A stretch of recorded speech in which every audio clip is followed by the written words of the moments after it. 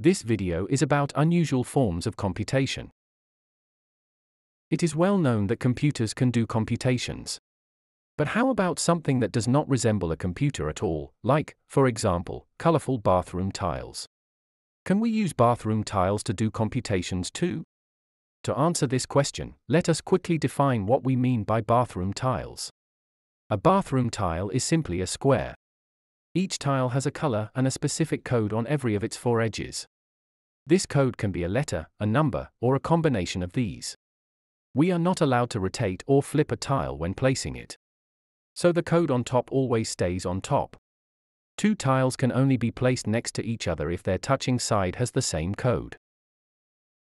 For example, these two tiles can be placed next to each other because they both have a 2 at the edge where they meet.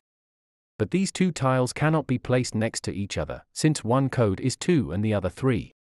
Note that these two tiles cannot be placed next to each other in any way, neither horizontally nor vertically, since tiles cannot be rotated or flipped. Our goal is to tile a given color pattern or shape with a finite set of tiles. The good news is that we can make an arbitrary number of copies of each of the given tiles. Apart from building specific patterns or shapes, we can also ask questions about infinity, since we have an infinite amount of copies of each tile. For instance, given the blue, the purple, and the green tile, does there exist a correct infinite tiling? In other words, does there exist a tiling with arbitrary copies of these 3 tiles that covers the whole infinite plane? Please pause the video and think about this for a minute. The answer is yes. The simplest correct infinite tiling is a periodic tiling. A tiling is periodic when the same pattern of tiles keeps repeating, like this. In a periodic tiling, we tile a rectangle such that the tiling within this rectangle is correct, and also allows to place 2 such rectangles next to each other, left connects with right, and top connects with bottom. If this is all possible, then we can cover the entire plane with copies of this rectangle. If a periodic tiling exists, we can find it in finite time. How? We take every possible rectangle size w by h, in an increasing order according to the sum w plus h. First, 1 by 1, then 1 by 2 and 2 by 1, then 1 by 3, 2 by 2 and 3 by 1, and so on. For each rectangle size, we try all possible tilings and check their correctness. If we have a finite number of tiles to place, this only takes a finite amount of time for each rectangle. We need to check every combination of rectangles smaller than the solution rectangle and thus at most a finite number of rectangles. Altogether, finding such a rectangle can be done in finite time. But what if the given set of tiles does not admit a periodic tiling? Is it still possible to tile the infinite plane? The answer to this is yes, but we need a short detour to computation to understand this connection. At first glance, tiling an infinite plane seems to have no connection to computation. However, from a computational point of view, tiling a plane is equivalent to a famous model of computation, the Turing machine. We want to try to simulate a given Turing machine with a wisely selected set of tiles. But how do tiles need to be designed to run such a Turing machine? The main idea of the simulation is that each row of the tiling describes the complete state of the tape of a Turing machine in a specific time step, with the top row corresponding to time step 0, the initial tape.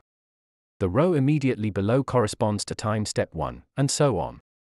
We can design the tiles carefully such that given a specific row, the only possible tiling of the row directly below is the next configuration of the Turing machine. If the Turing machine runs forever, this will give us a tiling for the lower half of the infinite plane. The upper half can be done similarly, but for simplicity we ignore the upper half in this video. Most of our tiles have no color. These normal tiles allow us to automatically copy the content of the tape into the row below, for the next computation step. To keep track of the tape pointer and the current state, we use some additional tiles with color. If, for example, we have a transition from state S1 to S2 that also replaces a 0 by a 1 on the tape and moves the tape pointer 1 step to the right, then we can describe this behavior with this blue tile. So the colors have no purpose but to make it easier for us to understand what is going on, since the action is happening in the colored tiles. The number of tiles we need to simulate a Turing machine is limited by the tape symbols, the number of states and the transitions. Since a Turing machine is finite, we only need a finite number of tiles. As said before, the top row is simply the tape input of the Turing machine. Let's try this with an example. A simple example of a Turing machine in action is incrementing a number. For incrementing a number, we have two states, a starting state S0 and a halting state SH.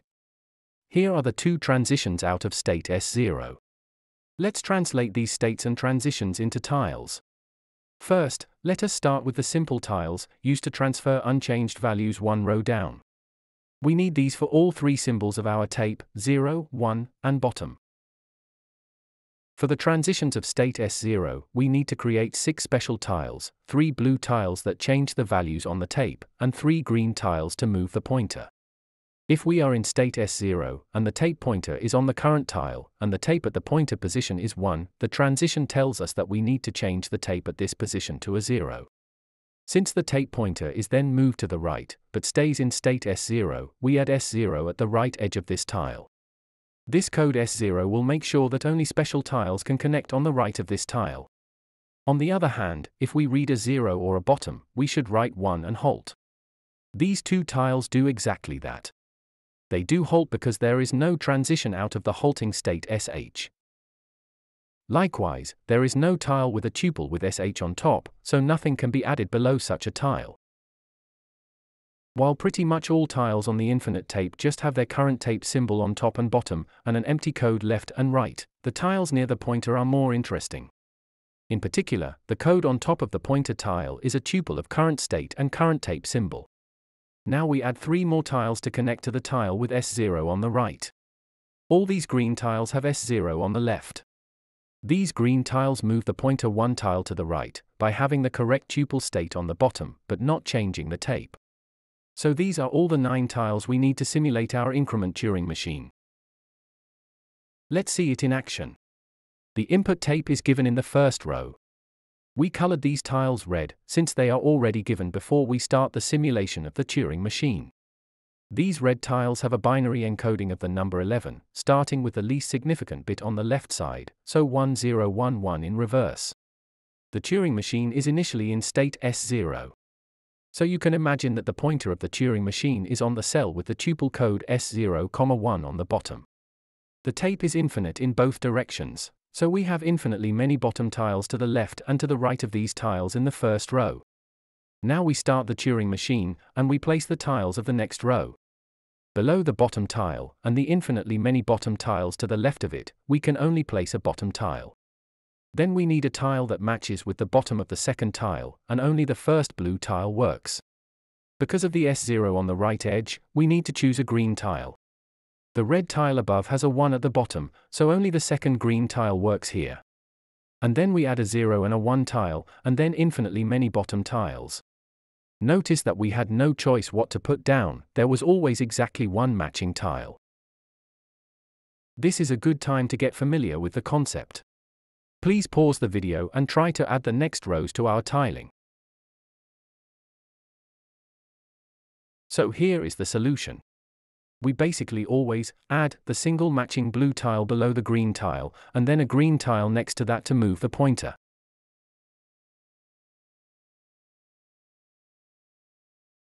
The last row of the tiling reads reversed 1100, which is the binary representation of 12. The incrementation worked. Amazing! We can do actual computations with a set of bathroom tiles. The last row is also special, since we cannot add a tile below the blue tile anymore, as there is no tile among our 9 tiles that connects to the bottom of that blue tile. This is where the Turing machine halts, and this is where the tiling stops. In general, we design the tiles according to the states and transitions of a Turing machine. If the Turing machine halts after k steps, then our tiling stops after k rows, and the output tape of the Turing machine is the same as the last row of the tiling. On the other hand, if the Turing machine runs forever, then there is always a next configuration, so the tile set allows us to tile the entire lower half of the plane. For some Turing machines it cannot be determined whether they halt, and likewise, it cannot be determined whether a given set of tiles allows for a non-periodic infinite tiling. In other words, because the halting problem on a Turing machine is undecidable, the infinite tiling problem is also undecidable. There are other models of computation on grids. A popular example is Game of Life. In Game of Life, each cell is in one of two states, black and white. Black cells are alive, and white cells are dead. In each step, all the cells update their state simultaneously, following two simple rules. If the cell is black and has exactly 2 or 3 black neighbors among its 8 neighboring cells, including the diagonal neighbors, then the cell remains black. If a black cell has less than 2 black neighbors, or more than 3, the black cell turns white. If the cell is white and has exactly 3 black neighbors among its 8 neighboring cells, it is resurrected and turns black. All the cells check and update their state simultaneously. These simple rules create a surprisingly wide range of patterns. There are stable configurations which keep their shape without changing. This square of 4 black cells, for instance, remains stable because each of the 4 black cells has exactly 3 black neighbors, and each white cell has at most 2 black neighbors. So the black cells stay black, and the white cells stay white. There are also oscillators that keep repeating a few specific configurations periodically. There are so-called gliders that are periodic like oscillators but slowly move through the grid. And there are more complex patterns that repeatedly generate oscillators or gliders. These constructions can then be used to form gadgets on a higher abstraction level. We can create logical and/or gates, and ultimately a finite automaton. These tools then allow us to simulate the behavior of a Turing machine in Game of Life, similarly to the bathroom tiles before. As a result, Game of Life is Turing complete. And therefore, we can also formulate some undecidable problems in Game of Life. For example, it is undecidable if a target configuration can occur given an initial configuration. Game of Life is in fact a special case of a widespread model of computation on grids called cellular automaton. A cellular automaton consists of a grid of cells, where each cell is in a specific state. In each iteration, every cell changes its state based on the current states of the cells in its immediate neighborhood, according to some rules. Since Game of Life is just a special case of a cellular automaton, cellular automata are also Turing complete. Cellular automata can model various processes in natural sciences, ranging from physics to biology, with the cells of the automaton representing anything from chemical molecules to actual biological cells. In summary, we learned that we can use bathroom tilings to do computations.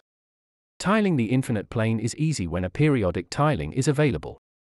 But if not, it may be impossible to tell whether a given set of tiles can tile an infinite plane. This is because some sets of tiles can simulate a Turing machine, and for Turing machines it is generally undecidable whether they halt.